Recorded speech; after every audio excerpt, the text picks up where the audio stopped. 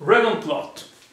So, during the first part of this course, we have focused our attention on the most important theoretical topics concerning electrochemistry.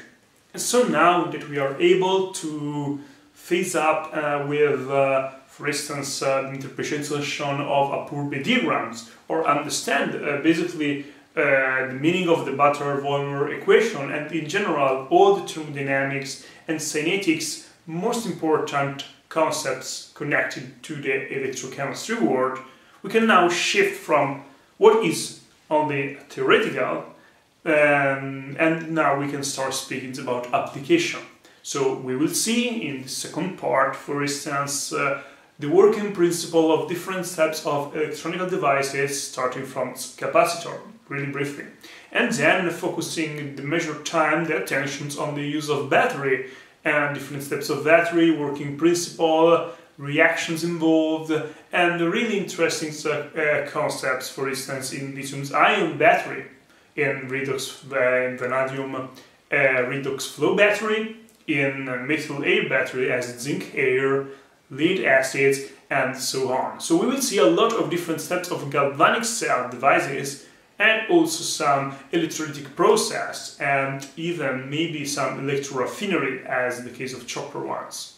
So now, before start with the application, it's important to speak about the Ragone plot. But what is a Ragone plot? It's really simple. So a Ragone plot is a plot that allows us to compare different types of performance of different electrical devices. It's a plot that allows us to understand and compare the performance of even very high difference electrical devices. So capacitor, different steps of batteries, and in which way?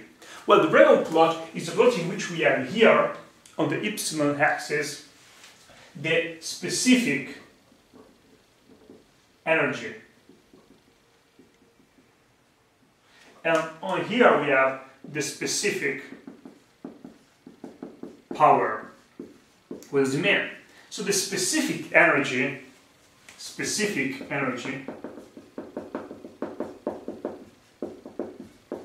is basically represent the total amount of energy that is stored inside a battery. Is the total energy stored inside a battery? Fact is basically measured as watt per hour over kilos. So over unit of weight, since this is a specific energy.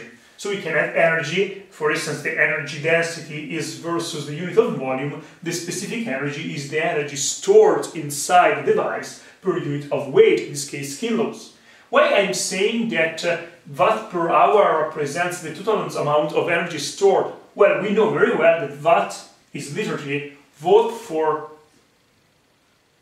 is a voltage for a current. The power is the unit of a power in the watt. And we know that basically this means volt for ampere. But ampere are coulomb over second. Okay? And per second. But we know also that the volt is equal to joule over coulomb. And so this is simplified. We need to place here the weight, this is a unit of mass. And so we have basically that watt hour for kilo is equal to joule for kilo. It's the same thing. So we are basically in this way describing with the specific energy that is equal for the reason to the voltage for the current for the time over the mass. We are basically describing the total amount of energy stored inside our device. So for instance, a battery, a capacitor, and so on. So write it better. Specific energy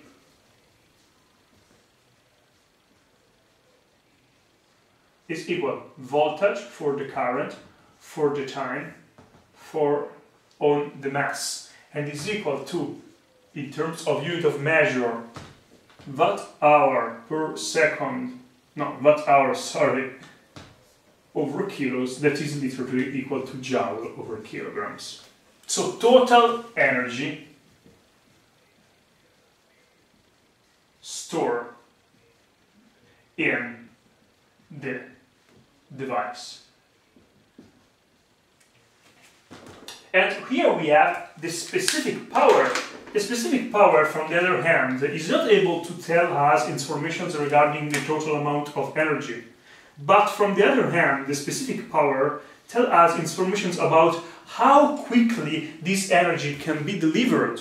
So if the specific energy gives us the amount about the total energy that we have inside the device, the specific power gives us how much faster this energy can be used. In fact, the specific power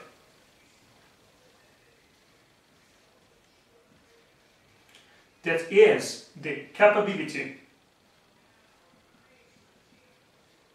to drive and use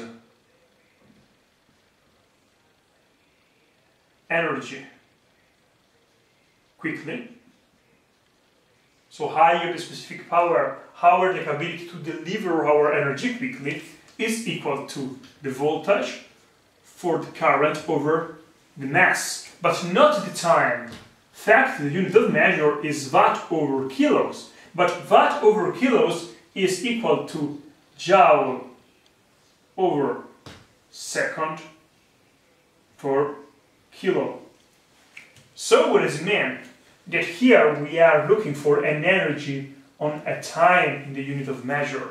So this is how much energy we are able to provide in the unit of time, whereas in the specific energy, no, the specific energy is only the total energy for unit of weight, and this is the total power for unit of weight. So the energy provided in the unit of time.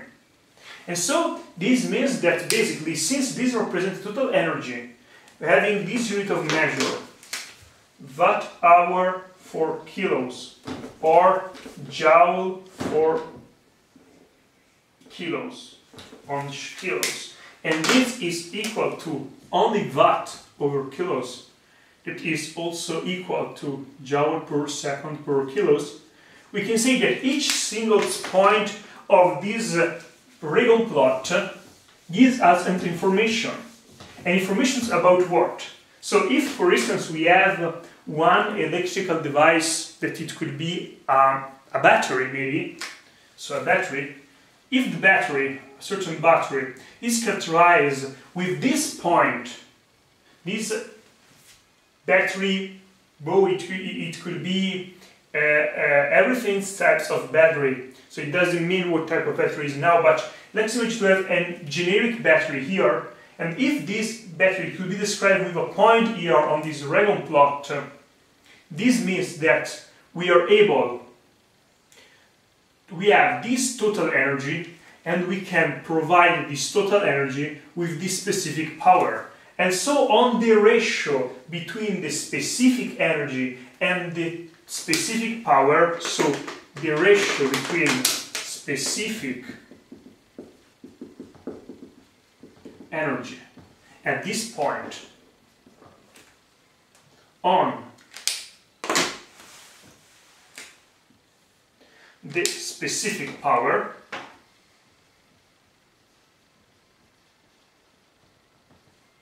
this is, sorry for what I written, specific.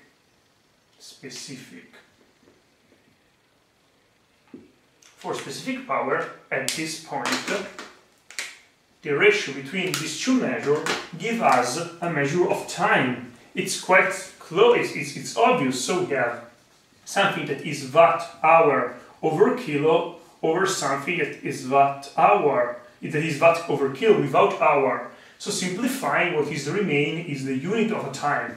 And literally, if we are subdividing the specific energy on the specific power, we can appreciate a time. And what is the time? This time is the time required in order to provide this total amount of energy at this power. And so we can appreciate with a single point in the Ragone plot what is the behavior of a battery. That with a certain types of specific energy is able with a certain time to provide this total energy if we know the power. And it's interesting to remember that the Ragone plot is a logarithmic plot. Why is it important to say that? Because in this way, since the unit of measure here are in a logarithmic form, we are able even to compare really different type of electrical devices in terms of performance, really different.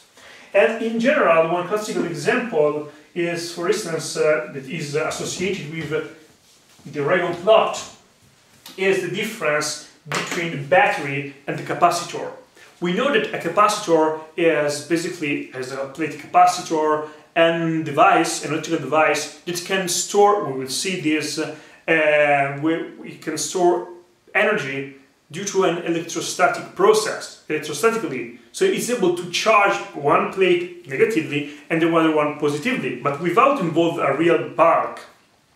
So basically we need to apply a voltage and the capacitor can be charged and create an electric field and store energy in this way. A capacitor can store energy due to the creations of an electric field.